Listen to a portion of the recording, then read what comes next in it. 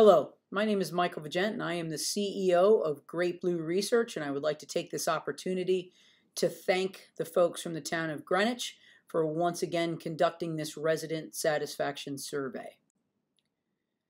During today's presentation, we'll do a little bit about Great Blue, talk a little bit about the project overview, take you through some key study findings, as well as next steps and recommendations. At Great Blue, since 1979, our goal has been to harness the power of data to help our clients achieve their organizational goals. It's about understanding the data that is out there to support insights for the organization, as well as what to do next with the data, driving solutions, strategic actions, as well as improving upon services delivered to your residents and local businesses. Part of how we do this is through a variety of different methodologies, ranging from in-depth interviews, telephone surveys, digital surveys, focus groups, in-depth interviews, as well as journey mapping. Now let's dive into the project overview. First and foremost, we were commissioned by the town of Greenwich to conduct this 2021 resident satisfaction survey. This is a tracking survey to surveys that were conducted in 2014, 2016, as well as 2018. Importantly, readers should note that the survey was originally going to be conducted in 2020, but was put on hold, rightly so, due to the COVID-19 pandemic.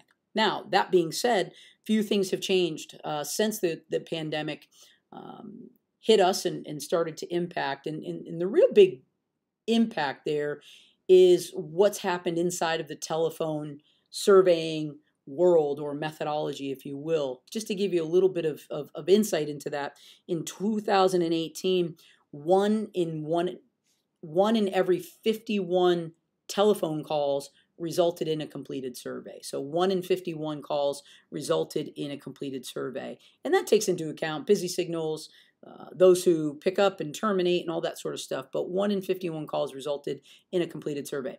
In 2021, that number jumped to 1 completed survey in every 247 calls. So this is not new or unique to Greenwich. This is something that is happening nationally. It's something that we're seeing in all the work that we are doing, and in talking with our partners, our numbers are consistent with what others are experiencing in the industry on the telephone side. So want to make that aware to you, because that has an impact. It also results in why we captured more digital surveys this go around. You also collected digital surveys in the last go around, but now what has also happened in a good way is that digital surveying has become much more reliable, and we are seeing a greater inclusion of other demographic profiles, predominantly the under 55 crowd. So now you start to see some expectation changes. You start to better capture the folks that may not answer that phone call, and so we are seeing that proportionality. Importantly, as a result of all of that, we did utilize what is called an RIM, or raking weighting process, which allowed us to go in on a variety of different variables and factors. And those factors were, we conducted the weighting based on 50% phone, 50% digital, so we didn't give any extra weighting to either one of those methodologies. We wanted them both to come across evenly.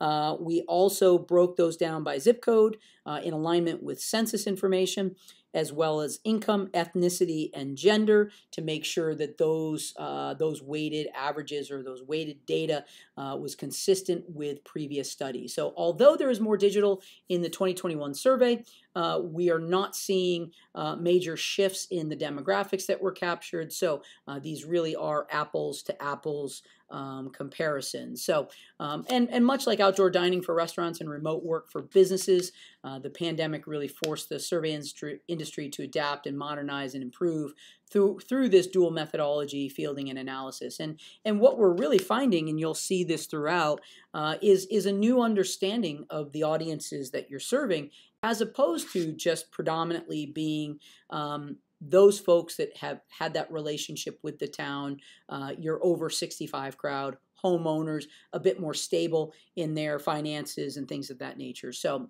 important. Now, what we did see which is also pretty common with most of the survey work that we've been doing lately, is we have seen that general satisfaction has been down across most of the categories since the last survey, predominantly town services, police, fire, public schools, investment of tax dollars.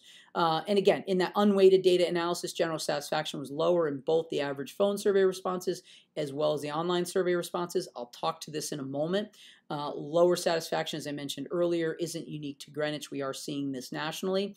And they're in that lower satisfaction by about 2 or 3, in some cases 4 percentage points has been that national trend. I think it's really more important, instead of looking at the 2021 data as being a couple of points down from what you saw in 2018, you're going to see lots of evidence that the 2021 numbers are consistent with what we saw in 2014 as well as 2016, indicating that the 2018 data may be a bit more of an outlier. And then secondly, I also ask you to view this 2021 data as a new benchmark. And this is the same the same message that we are and recommendation that we're giving to all of our clients right now, because in the survey research world, things did change so dramatically as a result of COVID. There's no sense in beating yourself up over any movements in the numbers. Really view these numbers as a new shift or a new benchmark, which is now better including some of those younger audiences. All right, so let's jump into some of the key study findings at this point in time. As you'll see in each of these slides, the first slide in a segment, in this particular case, general satisfaction, we're going to show you the 2014, 16, 18, and 21 data side by side. As you'll see on the right side of each grouping is that gray bar, and that represents your 2021 data. And this is talking about general satisfaction scores for each of the following town services, whether it's police, fire, public school, or investment of tax dollars. And again, you'll see kind of across the board that alignment with what we saw in 2014 and 2016. And then the second slide in each progression will be breaking down each of these groups in the phone versus online data set. So again, I think that the big takeaway here is, each of these numbers is fairly in alignment, up a little bit or down a little bit from what we saw in 2014 and 2016 and 2018, kind of across this whole entire grouping of questions, or this survey is a bit more of the outlier. Breaking down the phone versus digital for general satisfaction, again, it is not uncommon to see digital slightly lower, and these are all means that we're talking about here. It's not uncommon, and it's actually expected to see the mean slightly lower for your digital as opposed to phone, again, because you're seeing a more predominant proportion of younger folks, and in this case, we'll call it the under 65 crowd, has a little different expectations. And so they tend to rate a few percentage points lower than their phone counterparts, which tend to be folks who are a little more settled, and even in some cases in the retired mode. So there's just a difference of audiences here. So nothing to get really worked up about, just understanding from a benchmark perspective, this is just a new way to look at the data. And many of the same storylines as we go through the different service departments. So this grouping is based on importance of. So we see almost increases across the board compared with the 2014 and 2016, particularly in the building category as well as inland. We saw Parks and Rec drop just a little bit below in addition to highway. And then planning and zoning significantly higher than what we saw in 2016, slightly higher than 2014, but really consistent with what we saw in 2018. So again, just trying to get everybody to look at now, because we made a bigger push digitally, you're going to start to see that the 2021 numbers, that N value is the number of completed surveys or actual surveys in this particular grouping. So 165 more completed surveys than what we saw in 2018. Moving along, so this on a 7-point scale where 1 represented not at all important and 7 represented extremely important in the green, the dark green, what you're looking for here is predominance of dark green light green, and that blue color. And as you'll see kind of across all four of these groupings, that's where the importance level stays. If there was very small levels of importance, then we'd say, okay, if the ratings are down, it's largely because there's not as much importance placed on this particular department. But in this case, including Parks and Rec, which showed the greatest level of importance kind of across the board, the green, the light green, and the blue bars really are those 7, 6, and 5 ratings on the scale of importance versus the gray, red, and orange, which is, you know, kind of the not at all important grouping, and then your yellows being your neutrals. Here's one of those areas from a building inspection division, particularly in the case of accuracy. This is where we start to see a little bit of a jump above the 2018 numbers, but you do see a little bit of a scale across the board here. And one thing that I'd like to bring to your attention, particularly for 2016, 18, and 21, your sample sizes are below 100, in this case 51, 50, and 69 respectively. So the margin for error or the ratings can jump a little bit more dramatically just because there's fewer cases. But we did see accuracy score the greatest rating for 2021 out of these 4 areas for the building inspection division. Again, breaking it down, phone versus online. This is one of those instances where you do see some pretty dramatic differences as you look at accuracy. For example, 52.6% of your phone respondents reported accuracy was, you know, extremely important versus only 19.2 of your digital. And again, this is just some different thought process and how they look at each of these characteristics and what's important. Your digital audience is going to be a little bit more likely to self-serve. Therefore, a little lack of accuracy is not as important as, you know, perhaps having help available when and if they need it on the phone side. Planning and Zoning Department, once again, as we break this down, so here are 4 different areas. We do see another increase over the 2018 in the area of help, but once again, just want to remind folks, smaller n values of numbers here, so some of these ratings can really dramatically shift. Information rated the lowest at 3.44 and a mean average value there. Continuing on, the Planning and Zoning Department, phone versus digital. Again, you start to see some of those, not as much of a difference in the time category, but we see a little bit more dramatic difference in the help category. Those on the phone side, 38.9% say help is extremely important, whereas only 16.7% reported the same on the digital side. So continuing on, inland wetland, and watercourse agencies. Again, can't stress enough being mindful of these n values. When you start to see these charts and graphs that have a little bit bigger span or difference in the ratings, you should automatically think, wow, I'm seeing a big difference in the ratings.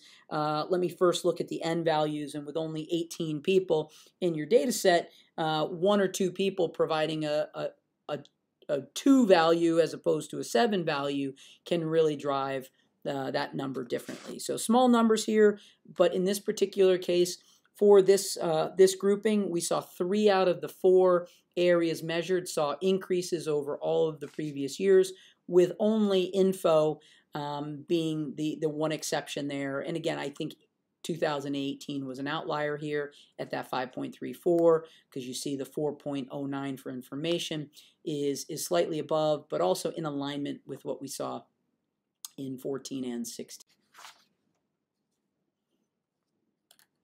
As we break it down, phone versus digital, we're seeing a bit more of the same. From an accuracy perspective, your phone folks want to see that total accuracy is extremely important to them, whereas it's kind of across the board in the digital side. And I think it's important as you look at the 27.8 in accuracy or the 37.5 in information. You know, this digital audience is a bit more self-service, so they're finding more of that information on their own, thus why it's not as important to them. If you didn't have that information available, they might rate you poorly for it, but if the information is available, they'll find it, they'll seek it out. Highway division, we had 2 new categories, frequency and convenience. So that's why you don't see in a historical comparison data points, but very similar story to what we're seeing. Consistency with 14 and 16, slightly lower than what we saw in 2018. You start to see now in the highway division, there's not as much difference between the phone and the online. You're starting to see that grouping come back together. Now, we had two different groupings for Parks and Rec. The first was on recreation passes. The second grouping will be on sites, and we'll be wrapping up here shortly and open up any questions that folks might have. But when we look at recreation passes and we take a look at time, accuracy, help, and information, you saw some slight declines in the areas of help and info compared to previous years. You saw a slight increase for accuracy compared against 16 and 14. Again, consistent message against what we're seeing in 2018. But then you did see a pretty sizable increase in time to achieve that recreation pass as compared to 14 and 16. So these are all strong numbers when you're looking at that scale of 1 to 7. So really good ratings here. And these are satisfaction as opposed to importance. So 5.34, 5.65, 5.92, and 5.63 respectively on satisfaction for these 4 areas. Again, the gapping or the grouping of satisfaction for both phone and online, largely living in that 5, 6, and 7 rating for each of the 4 services measured. So pretty strong ratings across the board there. Last little group here is the recreation sites, where we saw time, maintenance, help, and info once again being those characteristics that we're measuring. And this is, again, a satisfaction rating. So you see pretty strong consistency across all 4 grouping, with information being that one area being rated slightly lower as compared to previous years, 5.26 as opposed to 5.46, 5.55, and 5.90 respectively in that info category. But the other 3 areas, pretty consistent across the board, with 2018 remaining as that outlier.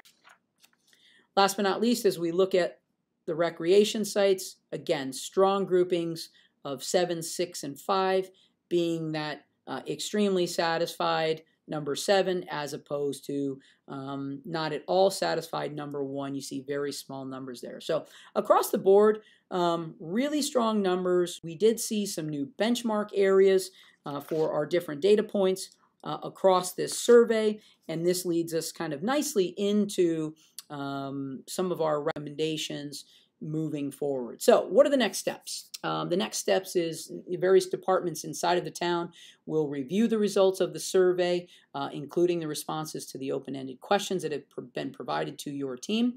You will identify the key elements that are prioritized by residents and affect their quality of life, uncover any opportunities to improve town services based on this review, and then implement strategies to increase residential satisfaction. As it has been said before, but I will reiterate, Great Blue is available after these formal presentations to work with the town of Greenwich and the project personnel in this particular case to make sure that you're understanding where these opportunities are. So we don't just drop this report on you and say, here you go, good luck. We work with you as a partner to ensure that the information that has been provided is understood. Everybody's understanding the story that is coming out of the data in the same way. But then we're also answering questions for you to make sure that there's no unclear direction coming out of this survey. So we're here for you after this presentation to help you as you see fit. So what are some of the recommendations that we have? Now is the time, as I mentioned earlier, as a result of COVID and a result of the various impacts that COVID had on survey methodology, on how we're collecting data, how people are answering data, and the different level of expectations that they're now carrying into these surveys.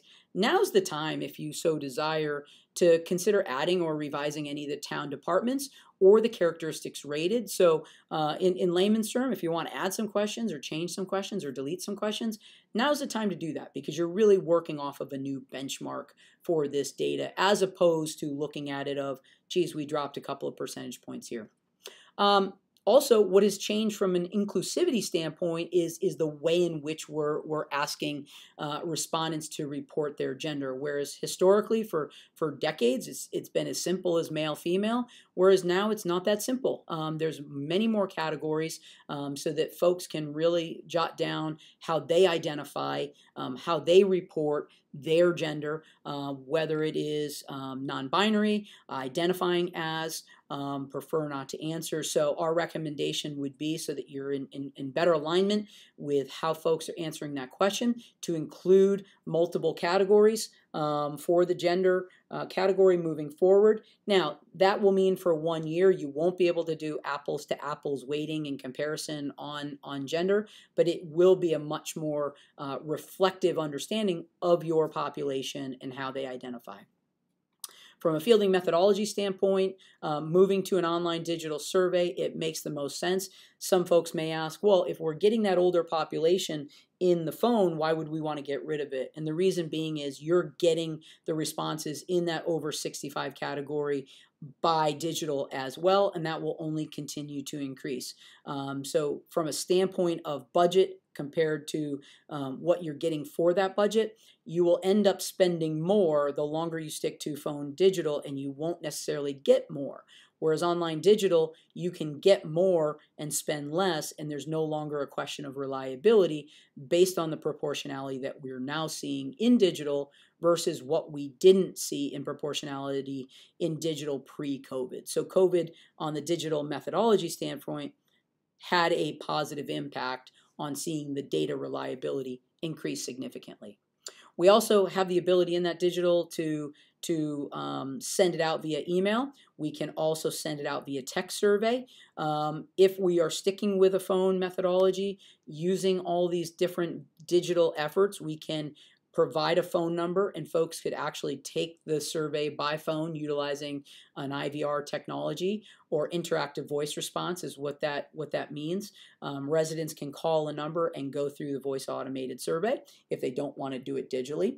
So there are still some phone options, but we want to make sure that we keep alignment between your budget as well as your survey needs. And the reality is we don't have the need to do phone to keep you in alignment any longer. But as I started to mention, text surveying is also very applicable. We're also seeing a comeback to an older methodology, which was printing and mailing, whereas now we're not sending you the whole survey and asking you to circle responses.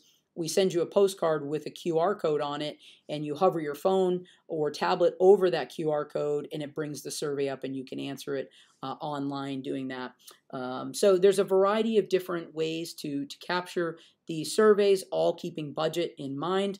But then it also, from a demographic detail, we also get all of that demographic detail. No matter which of these methodologies we are using, we'll have the ability to capture that information for you and make sure that we continue to have the ability to weight your data if need be, so that we are really looking at apples to apples comparisons from 1 year to the next. From an implementation date, there was some discussion about conducting the next resident satisfaction survey in the fall of 2023 with a recommended fielding start date of October 1st, 2023. So with that being said, we've put up the 4 key players. Again, I'm Michael Vigent, CEO of Great Blue Research.